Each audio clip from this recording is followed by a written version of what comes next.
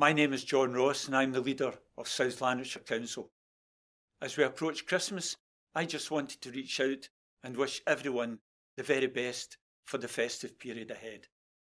It will all be a little different this year, but then 2020 as a whole has been very different.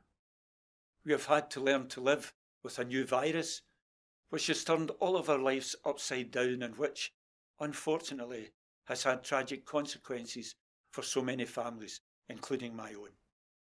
There's no getting away from it. It has been a very tough year.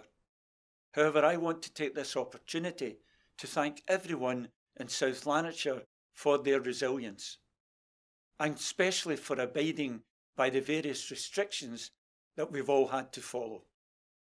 Doing this has helped us control COVID, helped us save lives, and protected our NHS. I also want to say a special thank you to South Lanarkshire's council staff who have worked so hard all year to protect our communities. You know, not all heroes wear capes, but many of them do wear a council logo. Looking ahead, at least now, there is hope for the future, with the first vaccines already being delivered and plans in place to roll them out for everyone in the new year. So let's hold on to that hope and make the most of this Christmas and Hogmanay. Enjoy what time you can with your friends and family, even if it must be from a distance.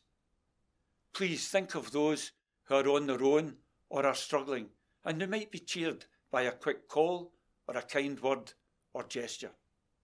And don't forget to be good to yourselves too. A very Merry Christmas when it comes, and here's to a much better 2021.